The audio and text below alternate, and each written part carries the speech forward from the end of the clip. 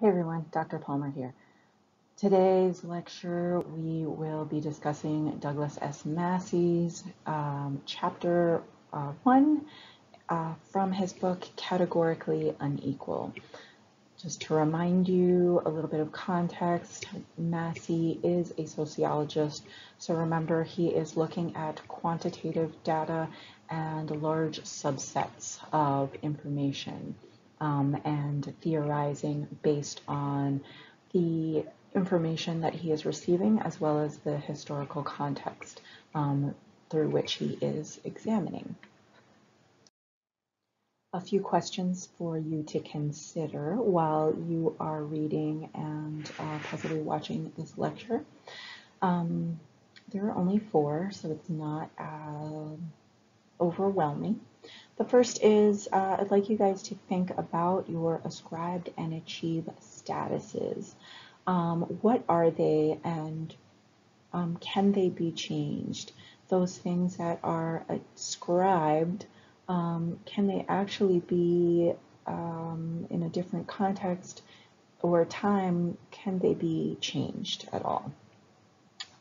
Second question is, are achieved and ascribed categories universal? 3, how do our perceptions of people affect our judgment? So when I talk about people, I'm thinking about looking at like the ascribed and achieved statuses that people hold. So for instance, one of my achieved statuses is that I am a PhD, right? I'm a doctor.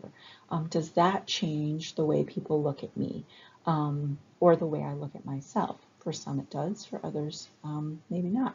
So just think about that when, you're going through this presentation as well as like just in your daily life. And then finally, how do these things affect our society, the larger realms in which we interact? As always, we have vocabulary that we'll focus on. This is just in alphabetical order, and it is not necessarily the way it appears in this slideshow. However, these are terms that you will encounter through the readings. So part of Massey's writing is dedicated to this idea about biases, right? And implicit associations. So things that we hold in our minds, ideas that we hold about people that are, in the back of our minds that don't necessarily come to the forefront, but when we see those things, when we see people, when we see items that maybe we're not familiar with, we have a snap judgment. And so in this course, one of the things that you will be charged with is taking implicit association tests that were developed by Harvard University to find out what people's biases are. Now remember, we all have biases, and that is part of what allows us to be a successful human species. So before you take those tests, you are welcome to watch any of these 3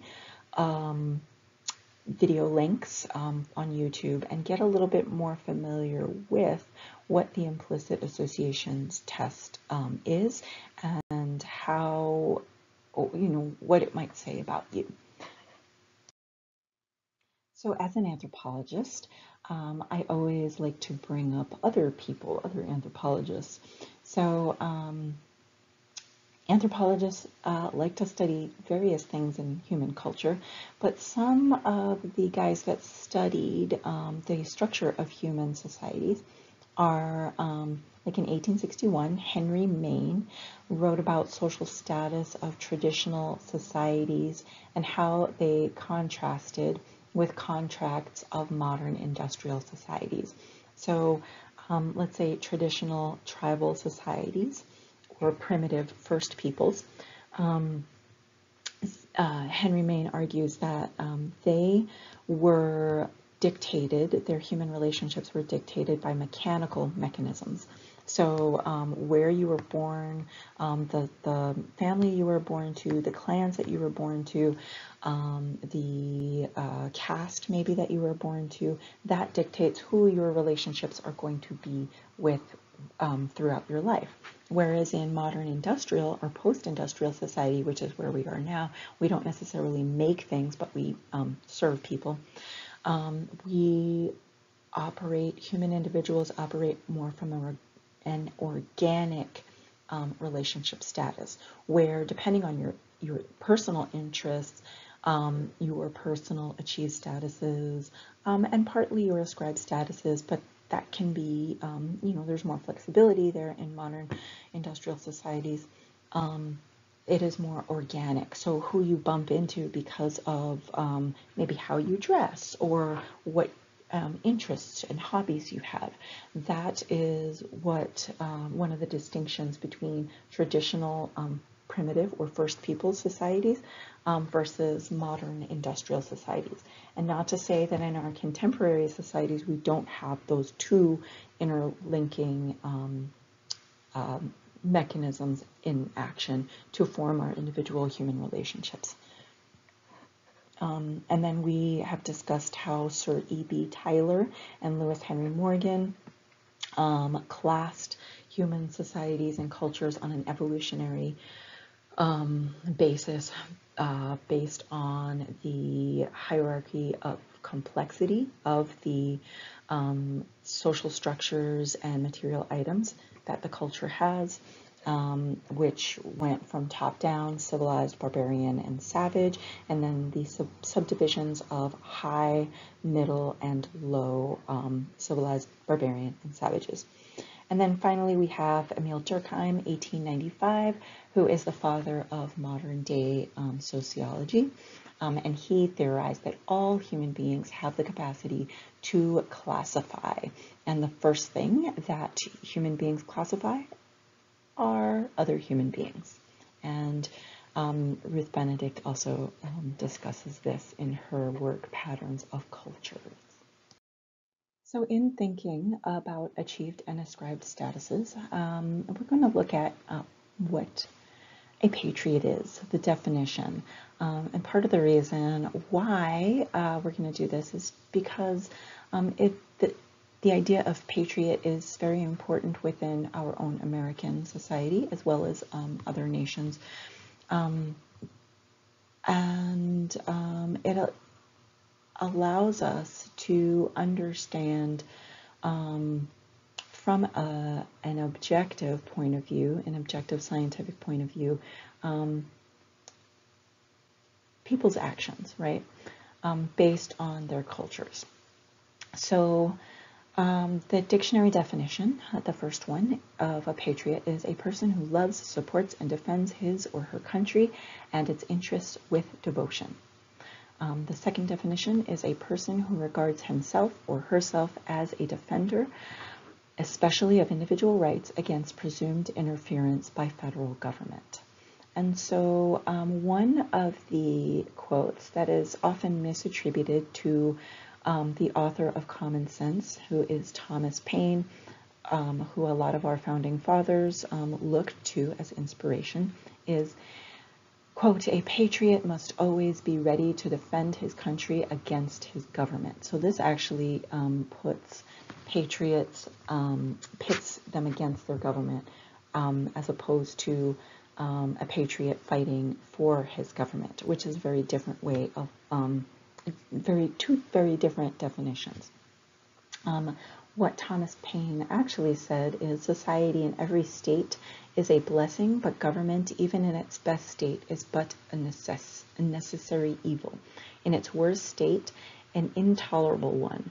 For when we suffer or are exposed to the same miseries by a government which we might expect in a country without government, our calamity is heightened by reflecting that we harness the means by which we suffer.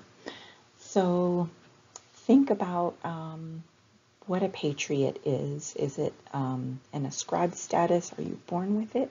Or is it something that you achieve? And what exactly do you need to achieve in order to meet the definition of patriot within your belief system and your cultural group, whether it be American, Russian, Christian, Muslim, Buddhist? Think about what a patriot's actions should be. Another one of those statuses that could be achieved, and depending on how contentious an action was, could actually be ascribed because of a person's last name, is traitor. So the dictionary definition of traitor is a person who is not loyal to a friend, duty, cause, or belief, or is false to a personal duty. Another definition, number 2, is a person who betrays his or her country, a person who commits treason. So in this slide, we have multiple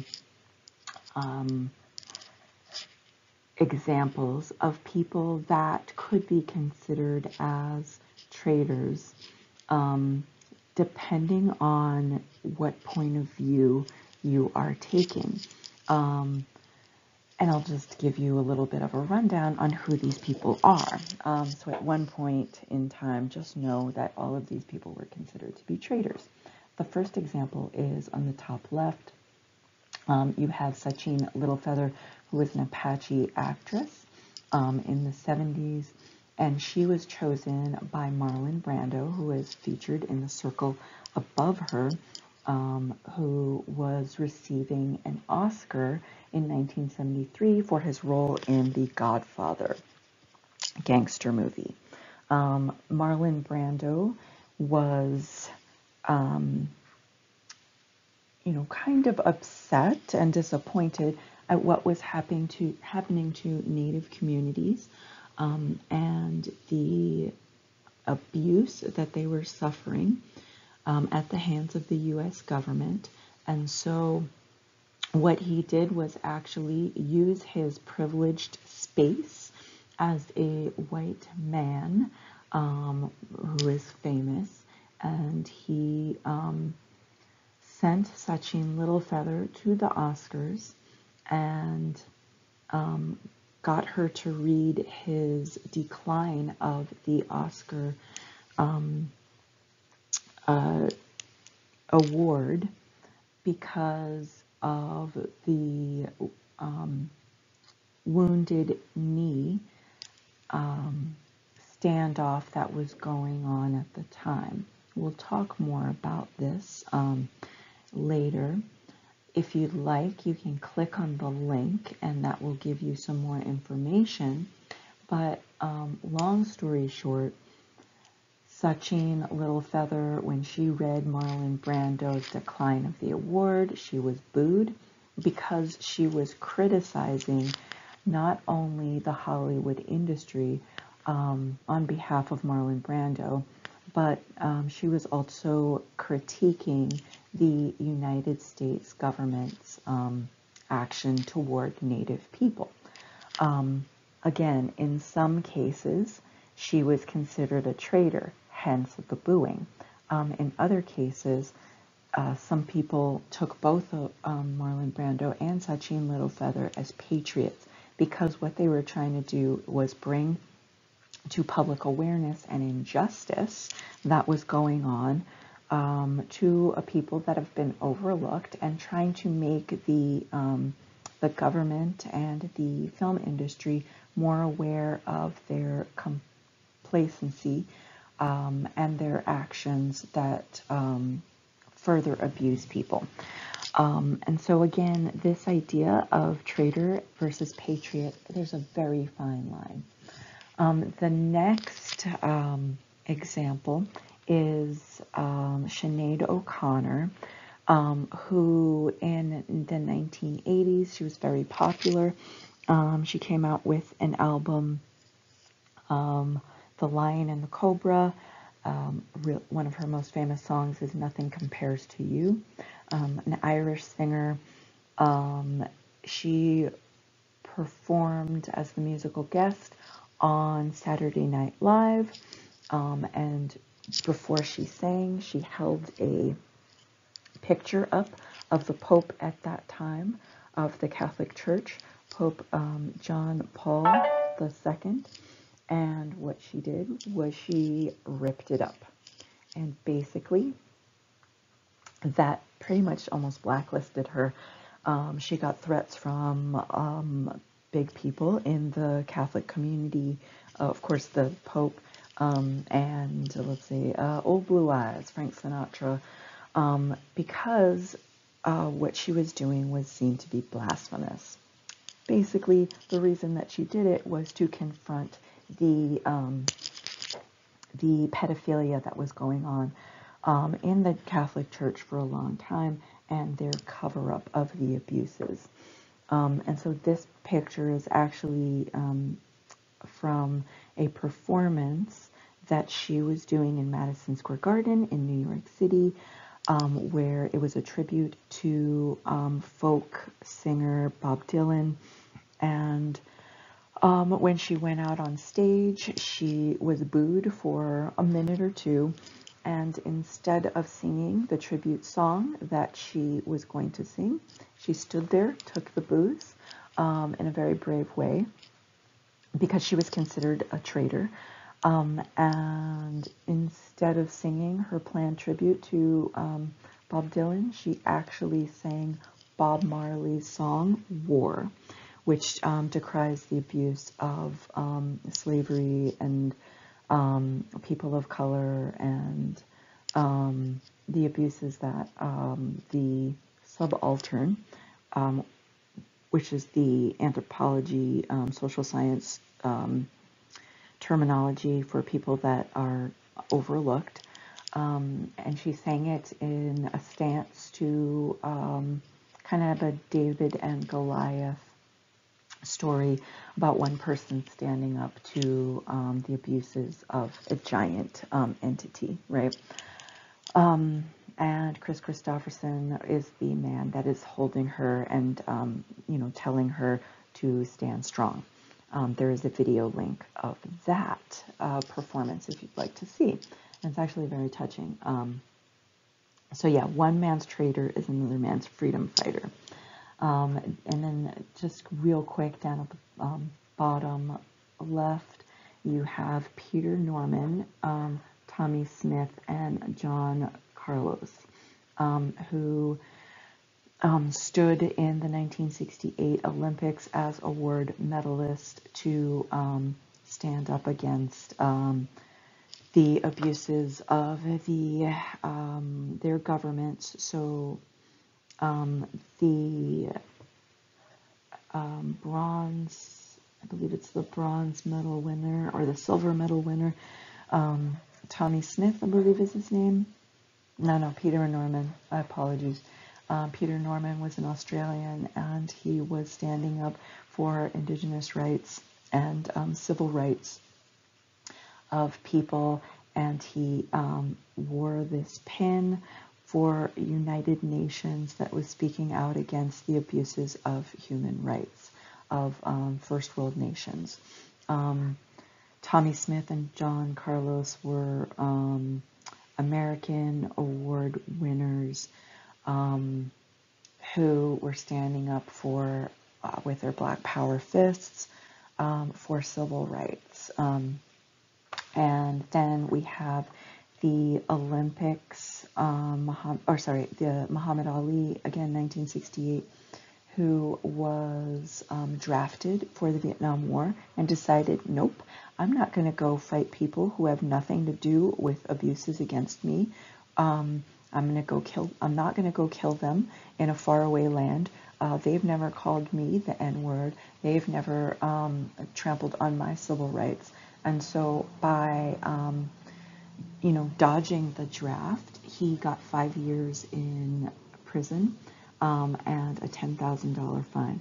And actually, at this time, his name was Cassius Clay. Hence, fans write off Cassius. He was considered a traitor because at that time, 1968, civil rights was a contentious issue in the United States, right? But because of what he believed in, because of where he was at in his life, who he was, the color of his skin, and also his privileged place as a first-rate boxer, he was able to actually take a stand. And it's actually in prison where he converted to Islam, and his name became Muhammad Ali. And a quick fact about Sinead O'Connor, just to connect these two very different people, Cassius Clay and Sinead O'Connor, those were their given names, and they both turned away from their Christian backgrounds to Islam as a stand-up against the church and their abuses. And then finally, we have Jesse Williams in 2016 with the BET Music Awards. 2016, we had Colin Kaepernick kneeling down to protest the abuses, the continued abuses of African Americans. But basically what Jesse Williams said in his acceptance speech for BET Awards, kind of much like what Marlon Brando and Sachin Littlefeather did. Again, these are all people using their places of privilege to speak out against abuses from a larger entity, and were considered traitors, right? But are they traitors or are they patriots? It really depends on where you look. Anyway, Jesse Williams, he stood up and basically said, it's not the job of the abused to comfort the bystanders and the abusers.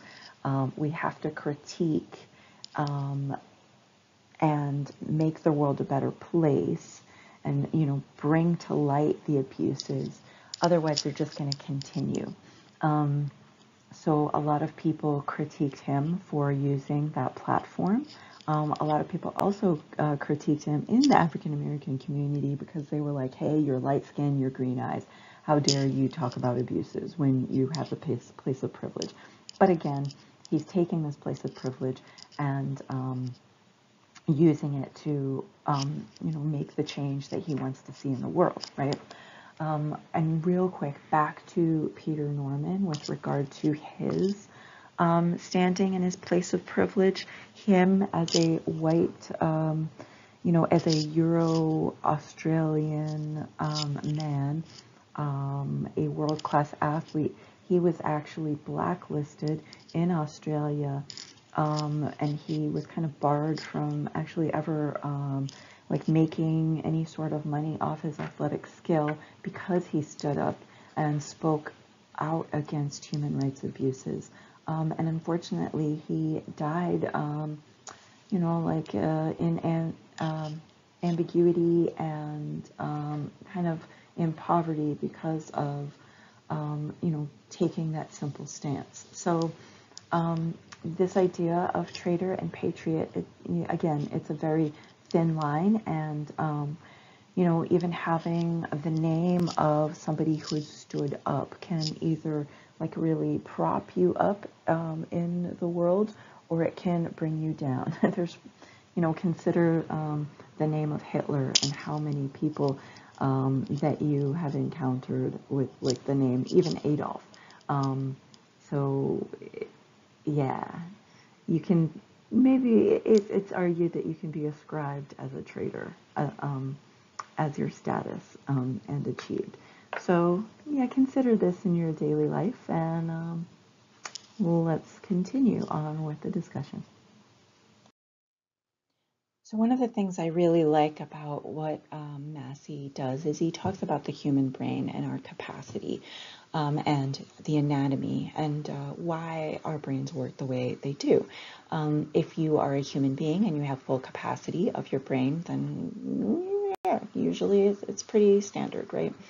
This is the way we think. So the prefrontal cortex and the neocortex deal with logic and rational thought. So it allows us to think, it allows us to make decisions, and it allows us to create, right? The limbic system deals with the emotions. It is where pleasure and pain are processed. And it's also important for us to note that pleasure and pain are processed in that same part of the brain. So prejudice, when we look at prejudice or racism as a specific type of prejudice, or sexism, ageism, they're all emotional responses to generalized type of experience. And usually this happens within, we get our first experience, and either we have a positive experience with things, or we have a negative experience. And so this creates a conscious and subconscious components in our reactions to different things. So let's say when I was little, I was burnt by a cup of coffee, and I was like super burnt, and I had to go to emergency room. My parents freaked out. There was a lot of drama around it. There were lights, the ambulance came, cops came. Maybe I was removed from my home because Child Protective Services thought I was being abused. And so every time I see a cup of coffee or a cup, I might be triggered back to that moment. I might have no conscious idea of that. But every time I see a cup of coffee, I might freak out, right? So I have a bias against that coffee. So the same exact things can actually happen with human beings. So let's say if I was, well, I'll just take my own self into consideration. I am biracial, technically, right? By American standards. So my mother is colored from South Africa. She's brown-skinned, and my father is German Sicilian, light-skinned from Connecticut, the United States. So I grew up seeing all shades, from ginger, the whitest white person, right, to very dark skin, dark eyes, dark hair, curly hair in my uncles, and to everything in between, right? A whole range of from Snow White to a caramel cafe con leche to dark chocolate, right? And that's actually how I used to classify people when I was little. Anyway, because of that, I don't really have a racial bias, because I had positive experiences with all these people. Now, had I been solely of one race, like white or black, and if I had a positive experience with all of those people, I would be biased to have a positive bias to people, or I would just be kind of indifferent. If I had a negative experience with either or, every time I saw a white person or a black person, I might have my default reaction to that negative reaction when seeing other groups of people. So again, these foundationary experiences that we have as youth that are constantly reinforced by the interactions that we have with other people, the media that we consume, things that we are told by our parents and our schooling, our education, constantly reinforce either our positive biases to things or our negative biases to things, right? And so this all leads up to implicit associations. So this is part of the reason why we classify all human beings according to appearance, but it can also be by smell and sound, right? Because these are all just emotional responses to sensory information.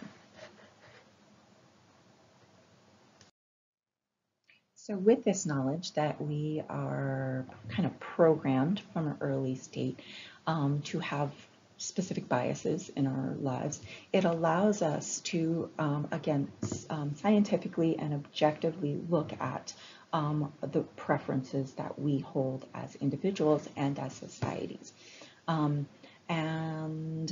Massey talks about how our brain is limited in its capacity.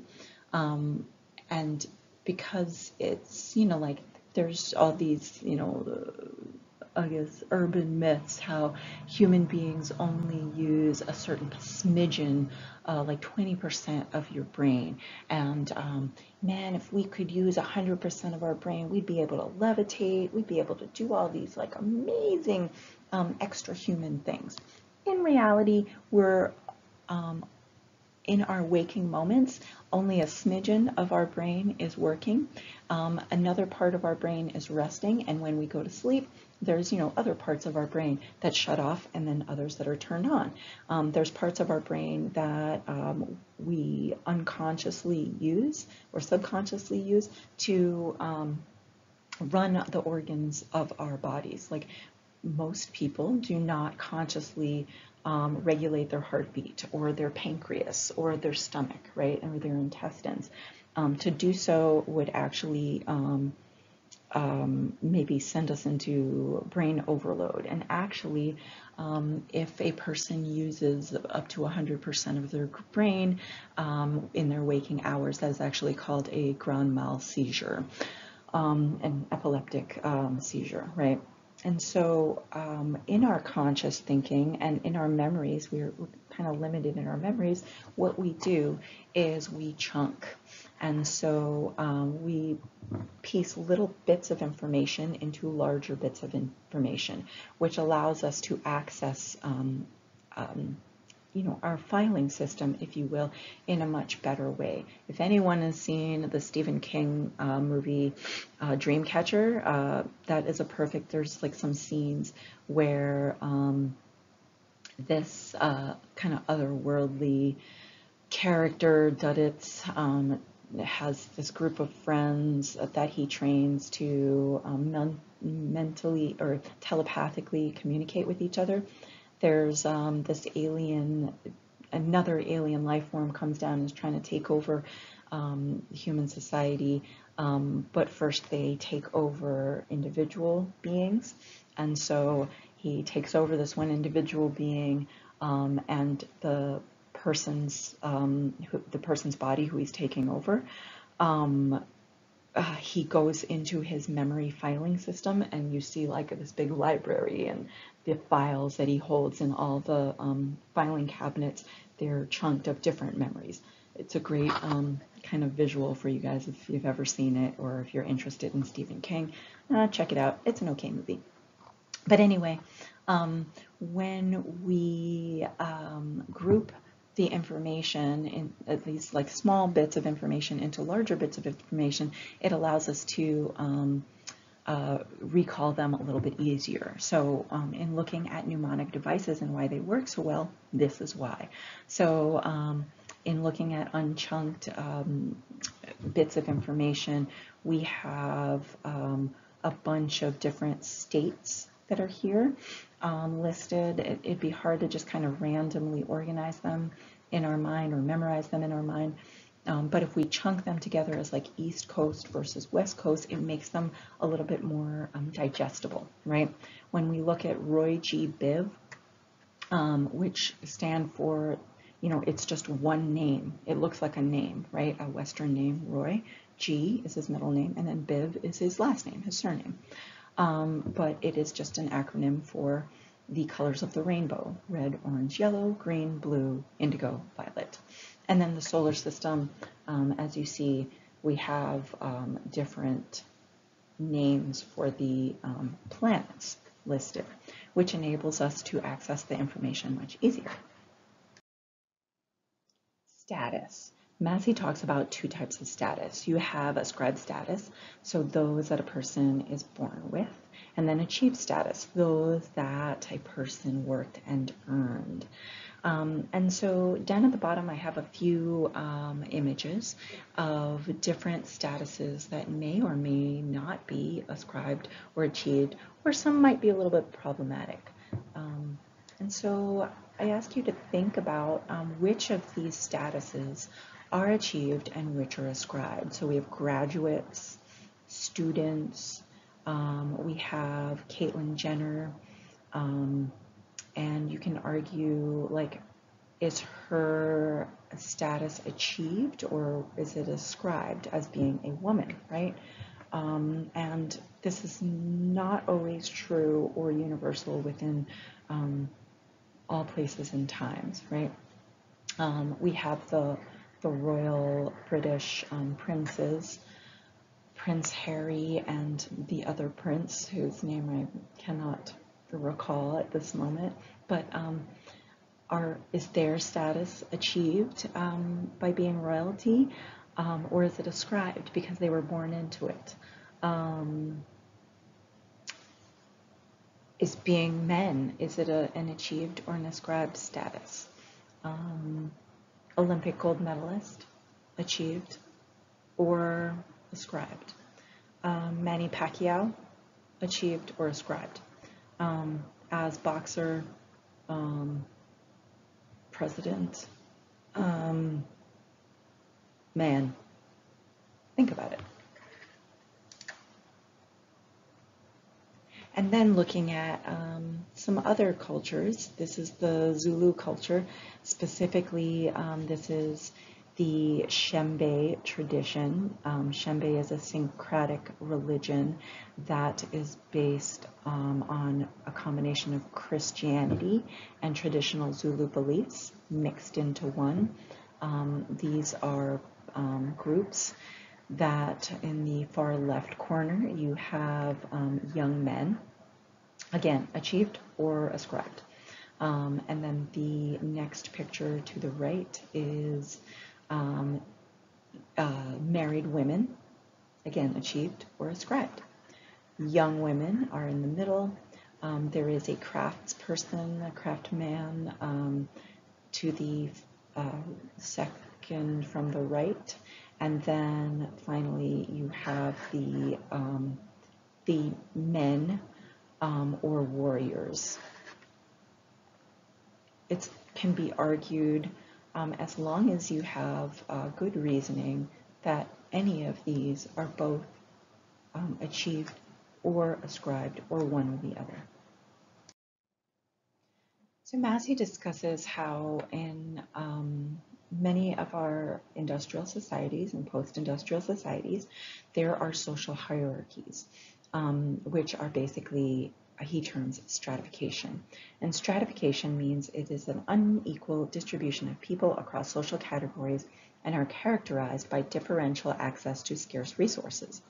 The word stratum in archaeology refers actually to the layered patterns of earth that are distinctive in their compositions, and they are temporally,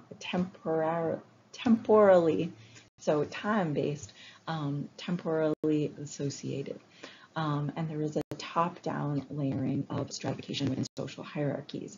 And if you think about the 99% movement fighting against the unequal distribution of wealth in the United States, that is held by 1% of the population, or again, the summer protests of 2020, looking at the unequal distribution of not only wealth, but healthcare, justice, policing in Black communities, we can see that there is an unequal distribution of resources, be it justice, wealth, access to healthcare, job security, etc., etc. And this idea of social stratification runs pretty much universal throughout human societies. However, the way it looks and the way individuals act within those cultures and societies differs. First and foremost, the stratification begins psychologically, and this is what Massey argues, and it represents the cognitive boundaries that divide human beings from each other. Massey argues that we are all mentally hardwired to classify people and to classify things based on whether they will do us harm or bring us pleasure, right? And so because he looks at how the brain works, and that 20% of our energy is actually devoted to just running our bodies, that is the reason why we actually have these little chunking schemas and shortcuts to make our brain work a little bit more efficiency. So our brain is acting not to optimize decisions necessarily, but it's acting to construct categories about the world in which we live in, to show, oh, these are good, these are bad, avoid this, move towards that. And so, yeah, think about what what things that repel you and what things draw you to them. And when we look at Massey's chart about warm, apt people versus inept, cold people, that chart that he has, it shows us, at least in our contemporary society, the social stratification and who we consider are loving, caring, and smart, and who we consider are dumb, dangerous, and cold people. So one group, the first group that are warm, caring, and smart, those are people who are more like a parent. They are considered of all the faculties and rights of a human being, whereas that cold, calculating, dumb person is dehumanized. And so just a quick note about how our brains work and to be more happy. I ran across an article a few years ago, which I like to bring up, about how brain science tells us how we can be happy. So basically, one of the things, make the decisions that make you feel good. And they say, striving for perfection is great and all that, but it can lead to undue stress. And so sometimes just making a decision that's good enough can actually allow you to be more happy. So rather than optimizing, we just want to make a decision, name it, and move on, and that will help us flow in our lives much more easily than picking apart each and everything that we encounter.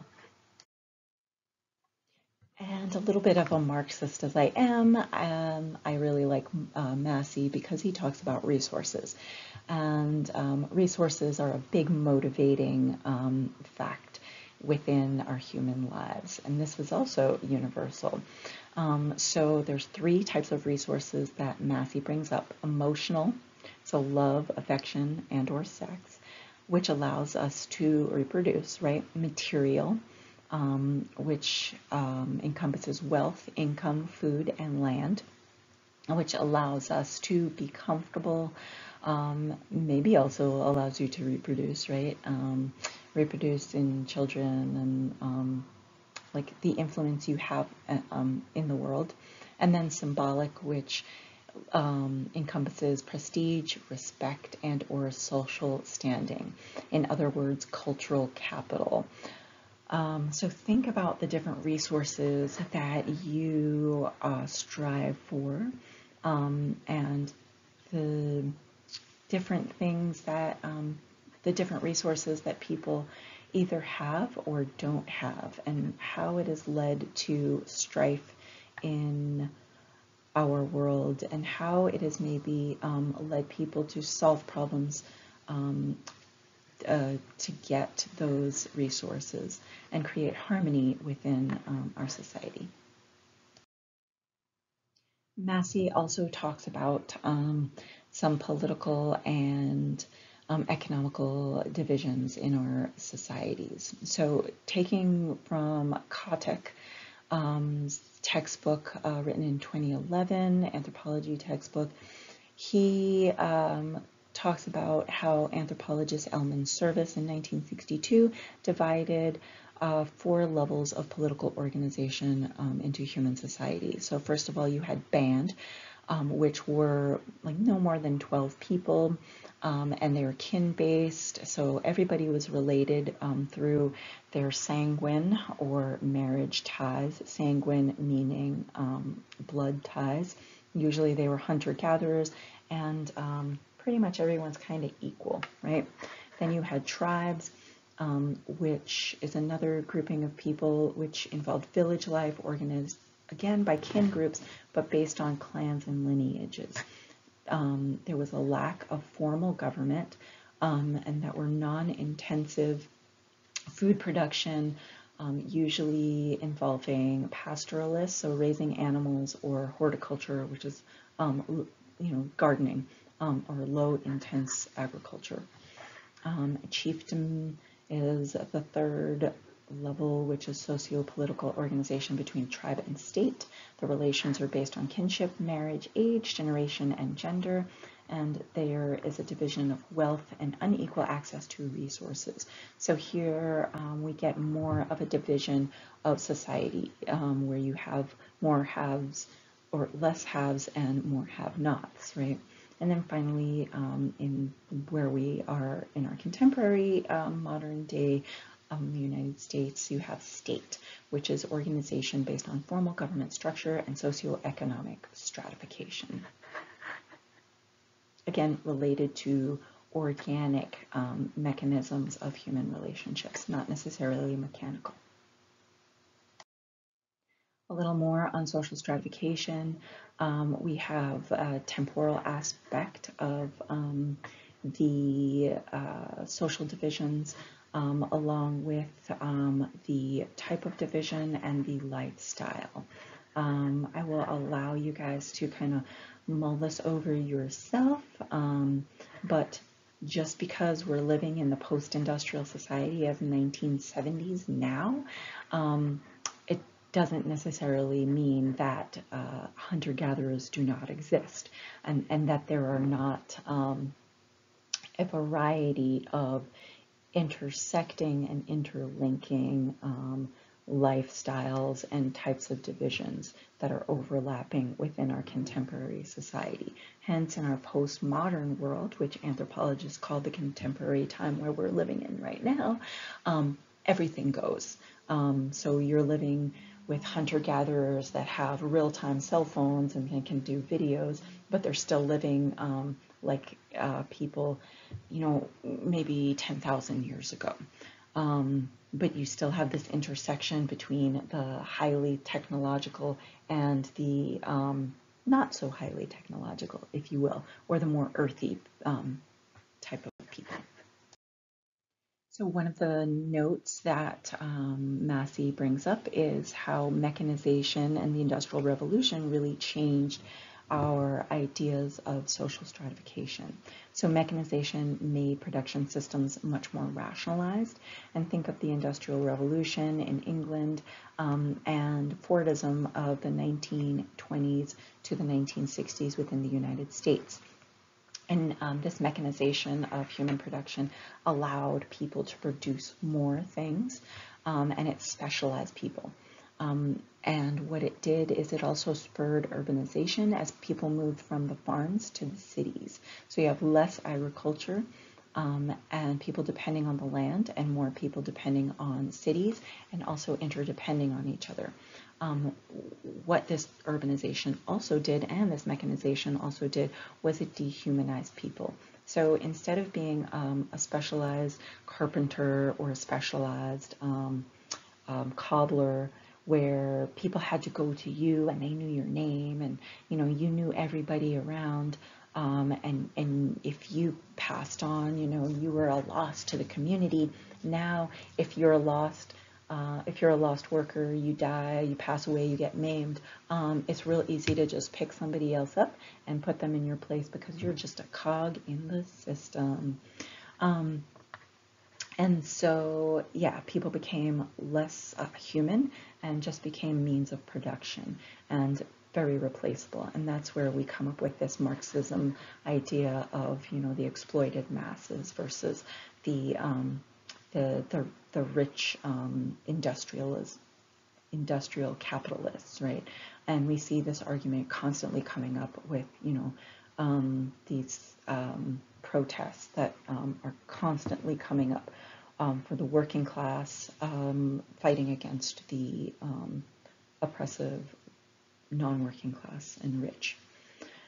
And then we also see within this time the increased social stratification, which creates more wealth at the top and less wealth down at the bottom. And if we look at what has happened within the pandemic, we have CEOs like Elon Musk and Jeff Bezos of Amazon getting richer and richer and richer as people keep on using their services to consume, and the service workers, people who work essential jobs are eking by and putting their lives in danger of a pandemic.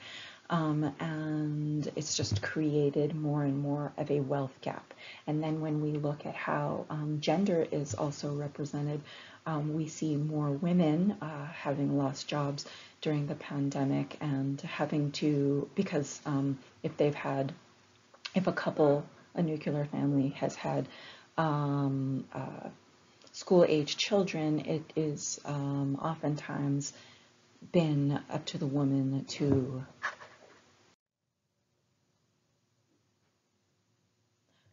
and so I paused, and where am I at? Yeah, so let's move on.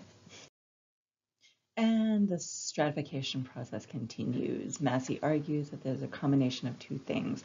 First of all, the allocation, the act of distributing something, so a resource, either emotional, status, or material. And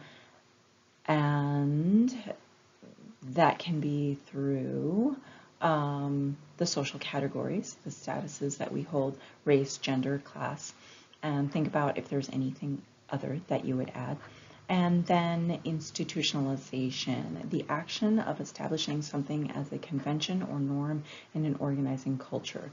And quote, unequal practices that allocate resources unequally across these categories, end quote.